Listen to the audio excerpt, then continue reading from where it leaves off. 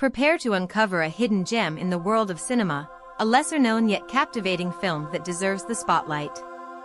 In late 18th century France, painter Marianne is commissioned by a countess to paint the wedding portrait of her daughter Heloise. While posing as her hired companion, Marianne is instructed to complete the portrait in secret. However, intimacy and attraction begin to blossom between both women. If you've watched it, I'm eager to hear your thoughts and impressions. So feel free to share your comments on the movie.